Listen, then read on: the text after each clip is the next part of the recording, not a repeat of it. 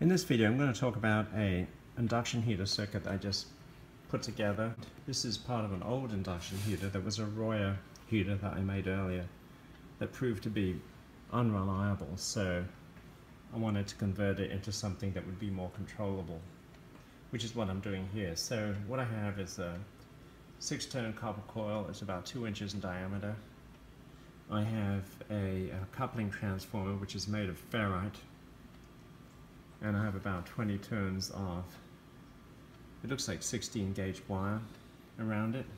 I've got 4 microfarad cat bank, and I'm getting my oscillations actually from a 555 timer, which is right here on some breadboard, and then I'm feeding the signal into the remains of a solid state Tesla coil. So here's this Tesla coil circuit, IGBTs, and these seem to cause a lot of heating if I use a single UCC chip, so I'm doubling them up as shown here.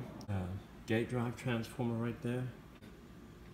It's a 33 volts clamp on the gates, and then I'm smoothing out everything with this bank of capacitors. These are connected in series. They're two 10,000 microfarads, so it gives about 5,000 total microfarads. So everything's connected up. I have a not very good full bridge diode here. This is rated for a maximum of 100 volts, so this thing can't be pushed very high. And I'm using a small variac, which is only rated for a maximum of 500 watts. So what I was attempting to do, and I got varying results, was to get some feedback to let it run itself, so I could turn off the 555 chip. And it worked, but it just proved to be a little variable, so I've disconnected this. But I had this connected in the way that a solid state Tesla coil would work with an antenna.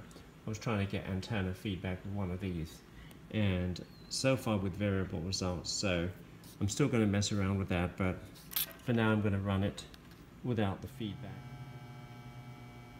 The variac really starts to buzz.